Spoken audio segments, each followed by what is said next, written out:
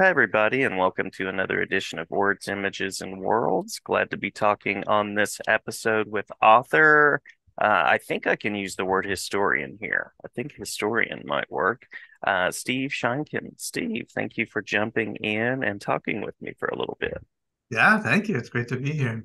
Yeah. Do you claim the historian title? Not Is that not a thing? officially in any sort of professional sense. No, I mean I'm a guy who likes to write about history and nonfiction for young adults, and so that's become sort of my thing. It's not necessarily what I set out to do, which maybe we can talk about, which I Hmm. always find that interesting. Yeah. I was going to ask about your path to authoring and creating, so that would be a great place to start. Okay, yeah. Yeah, it's how I start when I go and visit schools and talk about what I do, and I have to begin by admitting something, which I just have to get off my chest and out of the way, which is that I used to write textbooks, and that's my real link to history. Is that it wasn't that I set out to write history; it's that I set out to be a writer. And like Hmm. everybody who starts out in some creative field, you just take anything you can get, Hmm. any kind of job, and you don't just start out writing your great novel. I mean, if you do, that's really boring. You shouldn't live that way. You're never going to do anything really interesting that way. You got to suffer. So yeah, I got this job writing history textbooks, and there was a lot of research involved, very little actual writing because they would say, all right, write about Lewis and Clark, and you have this much room because we Hmm. have to fit it between this chart and this graph and all these review questions, and we have to make it really boring too because textbooks have to be boring so that they don't offend anybody. It's a criteria. Yeah, it's Absolutely. necessary. Yeah, exactly. I didn't understand that as a kid. I just said, hey, this book is really boring. I guess history is boring. But so I did that for years, and I researched and found all this stuff. I said, hey, this is actually not boring. It's actually really, these are such great stories. There's funny, gross, controversial, surprising, mysterious, Hmm. provocative stories that sound like the real world and are relevant to our lives. And you could never get any of that stuff in. We could talk about that or not as you see fit. But so that's how I got into it. And I just started thinking, it was like a slow motion light bulb moment where I said, I could take this stuff. I mean, I like to write. I was trying to write stories and screenplays and other things, comics, and maybe I can take some of this stuff and do something with it and write my own versions of these stories that would actually be fun to read. And Hmm. that over time became his career. Love it. Love it. And along the way, a lot of your books are targeted toward like youth. So what is that like to write for a younger audience? Yeah, no different really. I mean, it just has to be a good story. And Hmm. the youth connection really comes from the textbooks. I was writing these books for fifth grade, middle school. I mean, these textbooks. So I said, I want to reach that same audience because this is when kids, including me, decided that history sucked because it was just, oh, memorize this name of this explorer and the time they Hmm. went to this river. All right, you can do that for 10 minutes and put it on a test, and then you just forget it. Like Right. like everybody, like every adult who doesn't know this stuff. So it, when I realized that's not how it has to be, these could be really great, fun stories. They had everything that you need in a story: great characters, drama, high stakes, twists and turns, all Hmm. this stuff. And so it made sense to try to write for that audience. It was a challenge really because, all right, let's see if we can do it. Let's see if we can not just tell kids, hey kids, history is cool, because that's ridiculous and worthless. But if you can prove it, maybe you've got something. True, true, true. Yeah. I have a friend that's a history teacher, and he talks about the story that's part of it and these trends, these themes that you see over time. So I'll mention a couple of titles: Bomb, Most Dangerous, King George, Fallout. Um, and you have sort of really engaging covers as well that readers can connect with pretty quickly.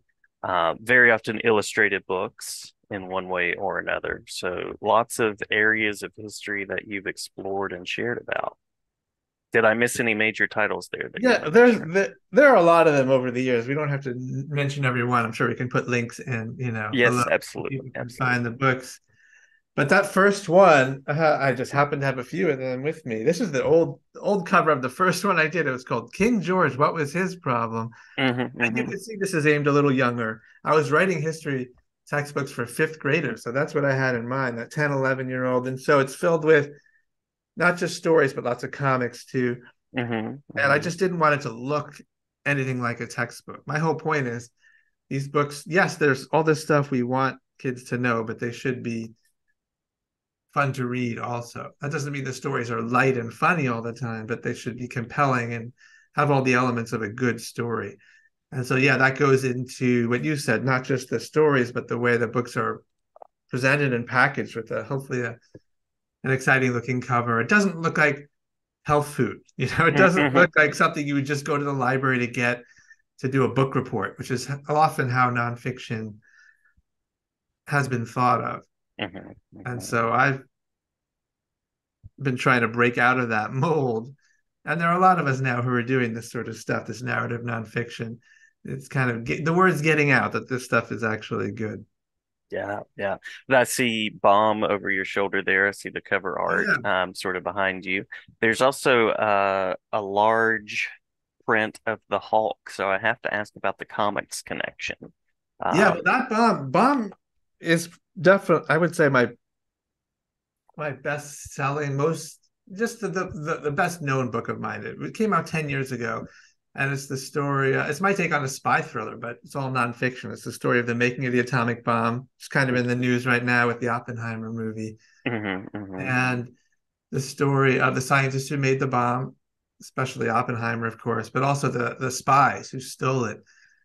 And that just became my big hit. Like the book that allowed me to do this for a living. It just kind of had a lot of elements again that worked really well as a story, and people started reading it not just for school, but just because it was fun to read. hmm, And so that then the poster that's behind me is the graphic novel of it, which just came out this year, and that was many years in the making. I wrote it as a screenplay essentially, which is how you write comics, and then uh-huh. Nick Bertozzi, this awesome illustrator, did probably 2 years, spent 2 years drawing the pictures. It's science, spies, battle scenes, commandos, just really ambitious art. So I love that book, and that's my new one, my baby there. And the connection to the Hulk, yeah, I mean, it's not just that I love comics, but that all the stuff that's behind me, a lot of it anyway, the stuff on, because everything's backward, I have to go this way. Yeah, all that Hmm, Cold War stuff was from my most recent nonfiction book, which came out last year, called Fallout, hmm, hmm, kind of a companion to Bomb. It's the science and spying into the Cold War, leading up to this climactic moment of the Cuban Missile Crisis. And so I was really deep into not just the politics, but the popular culture too of the 50s and 60s, and how that awareness and fear of this new technology, these super bombs, as they call them, hydrogen bombs in the hmm. 50s, impacted impacted our lives and our culture. And so you can see the Japanese poster for Godzilla, and they came up with that character, Japanese writers, after an atomic bomb test in the Pacific, Hmm. which impacted a Japanese fishing boat. They were very aware, obviously, of the dangers of this type of technology. And then the Hulk too. I mean, it's not a coincidence that the comics fans will know this, that the Hulk and Spider-Man both appeared in the same year, Hmm. 61. Can anyone fact check me on that? I'm pretty sure it's 1961. And and yeah, that's when these tests were getting really, really big and really, really scary. And are you checking? I am checking. Yeah. 62, May 62. 1962. There you go. Okay, yeah. Yeah. So right around the time that these nuclear tests were getting big and very real too, it really became this US versus Soviet showdown that really in 1962 almost led to World War III. So it's not coincidental that, of course, Hulk got his powers from a nuclear test gone wrong in Spider-Man 2 from atomic energy. And so it was all just kind of caught up in the culture of the time. And I love just putting that kind of stuff up on my wall as I'm working on something, just kind of get me in the mood of that time period. Yeah, yeah. Well, on the social commentary, I mean, Yeah. those characters have been around, but there's definitely it's part of their origin of the radiation and the atomic bomb. So yeah, Yeah, yeah, not coincidental that that all happened at the same time. yeah. So I imagine there's a good bit of research that goes in to what you write and what you do. Yeah, my office looks a lot like your background, except not nearly as neat. So absolutely. And a typical book, that's one of the top questions I get from kids in mostly middle schools. I end up mostly getting invited to middle schools. And, how long does it take? How long does it take? And what I try to tell them is it takes 2 years probably for me to do a book, but it's the same process as what you guys do. You get an idea, do a bunch of research, take notes, make an Hmm. outline, do a first draft, get notes, and then do a revision, many revisions maybe. And once they hear that, they think, okay, I guess that's manageable. And I really try to convince them if you just have a process, you can do anything. Hmm. But the Hmm. research really is about half of that. And then the writing, I would say, is the third quarter. That is the first draft, is that third quarter. And then the fourth quarter is the revision. But that's what you have to like. And that's the other thing I have to tell them, honestly, is you have to like the reading. You have to say, oh, today I'm gonna read these books and take notes from them. Hmm. Now, to some people, that sounds like a nightmare. But so you have to think, hey, that sounds like a good day to me. And it all comes back to that one thing, though. You get to pick. Unlike in Hmm. school, sometimes you get to, but in real life, in this writing life, hopefully you get to pick what you're doing. So I'm going to spend all day learning about spies in the Cold War, and that's hopefully fun for you because you're going to be spending a lot of time just looking for those little bits and pieces to Hmm. create scenes to so that you can tell the story in this cinematic way. Yeah, yeah. And I was also going to ask you because I know in history class very often one of the things that students will say is, "Isn't this just stuff that happened like a long time ago? Like why keep talking about it?" So just chance to speak to the importance of sort of the historical literacy side of it as well. That's important. I'd be curious to hear what you say. Have you ever faced that as a teacher, that question? I have, so I've done more of the English courses. Right. Okay. So I'm not usually the person that talks to it directly, but sometimes I'll hear students say that. And Yeah. again, one of the things that I talk about is the story. This is a story of how things come to be, and there's that old adage of we learn things so we don't repeat them, or we do repeat them because they're good things. So that's part of the Yeah. way that I go Yeah, after it. I'm interested to hear that. I give different answers every time, and I do get that one a lot. And part of it is simply if the story's good enough, I don't think people will ask that question because kids never say, "Hey, why do I have to learn about Harry Potter?" Mhm, They mhm, don't. It's just fun. So that's part of it. But also, I think I buy what you're saying. It's a story. That's all it is. It's not people in weird clothes talking in some yieldy way. It's all just one big story mhm, that we happen to be in. And so by learning different parts of that story, we can understand ourselves and our time better. I really believe you can people say history repeats itself, and it doesn't literally do so, but you can start to see patterns. You can start to recognize things. It makes you mhm, smarter. It makes you smarter about the world. It's just a way of doing exercises for your brain. You really start to understand people better. You start to see, oh, I see how this story is going to go because I recognize it from this and this. And so those are a lot of reasons, but I do think it comes down to that it's not detached from us. And that mhm, again comes down to how you teach it and how it appears in books. And it seems like it's from some different planet sometimes. That it's all one big messy. story that we happen to be in, Mhm. and Mhm. for a little while get to help control. Yeah. Yeah. One of my favorite history teachers, favorite ever history teachers, would bring in artifacts. And I use air quotes because, of course, they were, reproductions of Yeah. artifacts. He hadn't gone and raided a museum or anything. But I remember when we were listening and learning about the medieval period, he had a helmet that you could see like a knight's helmet. And so bringing some of those things alive is a really big deal sometimes too. Yeah, teachers make all the difference. Hmm. It took me a while to really appreciate that turned me around in high school when I had a teacher who did those sorts of things and who made it a debate, a discussion, not just instead of saying memorize this, he said, well, what do you think about it? What do you think they should have done? Was Hmm. it inevitable that it had to happen this way, or could it have been taken a different turn? And you realize through really good teachers who bring it alive how important and relevant all this stuff is. Yeah, absolutely. Absolutely.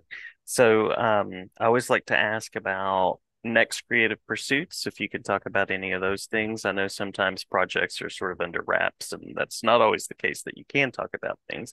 And I also like to ask about web spaces where people can follow along and connect with what you're doing as well. Yeah, I've always got a few things in the works just because of the way publishing works. I'll write something and then while it's being copy edited, I'll start researching something else. So, but I do have a book that's coming out in a month or so. It's going to be called Impossible Escape. Mm, And it's a Holocaust story, which I never thought I just didn't know that I was going to go there in my research and writing. But it's just an incredible story that I felt compelled to tell about a young Slovak Jewish teenager who escaped from Auschwitz. It was really thought to be basically impossible to get mhm, out of this place. And I follow him both in and his survival there, which is remarkable. But he and a friend actually did escape in 1944. And that's just the beginning because then they found themselves, of course, in occupied Poland, Nazi occupied Poland, and had to make their way across southern Poland to Slovakia, which mhm, still wasn't safe, but it was at least a slightly safer place where they could hope to blend in. And they made what became known as the Verba Wetzler report.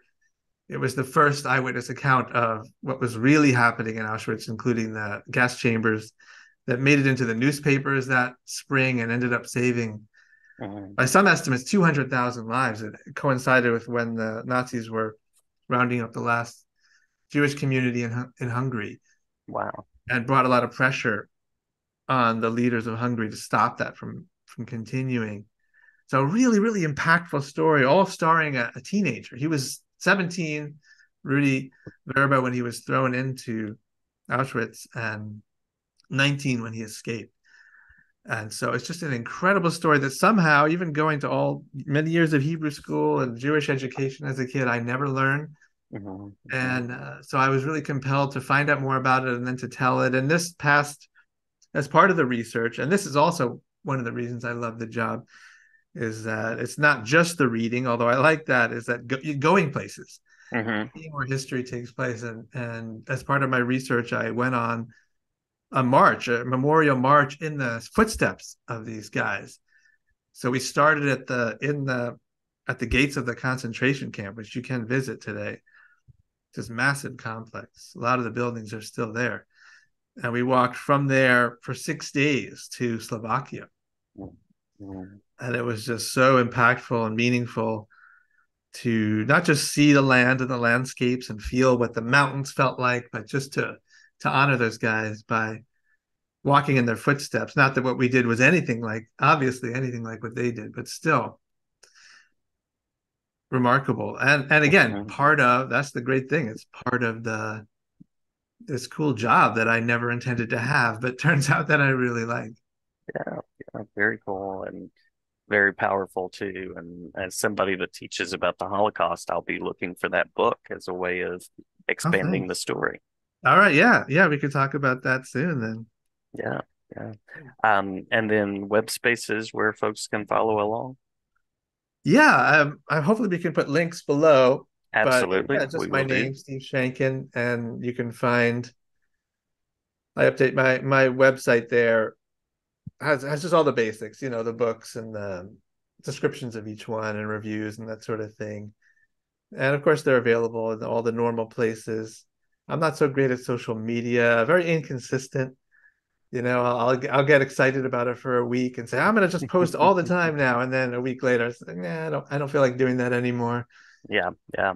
And I think the books speak for themselves. I post comics online and other things that I think are kind of standalone and fun as opposed to promotional, I guess. Yeah, yeah, awesome. Did I miss anything in the talk that you want to make sure to mention? No, no, I think we could talk all day about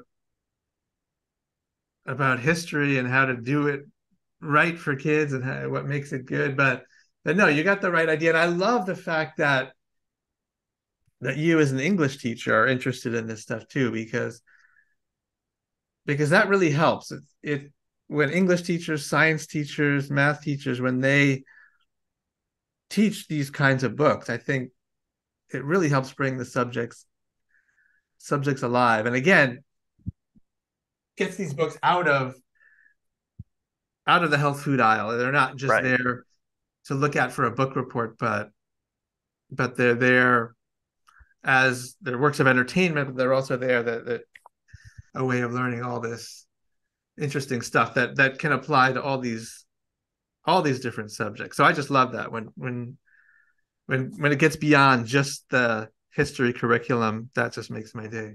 Oh yeah. Oh yeah, absolutely. Well, there's so much context that comes in, and the stories of people really are interesting. And my big theme that I work toward is I'm a big proponent of critical, thoughtful reading, but also recognizing that you have a story and you're living through a historical time period. And we have these stories of people that have shared fiction or nonfiction from the past, or past being just a few years ago or many decades ago or many centuries ago, but we also have the chance to tell the story of now. So yeah, I think it enriches what I do. That's great. That's great to hear. So what grades will you be teaching I believe here? 10th and 11th grade is the area, the focal point. Very good. That's brave. Yeah, well, it's good. It Those works. are good ages. Yeah, I like that. Yeah, yeah.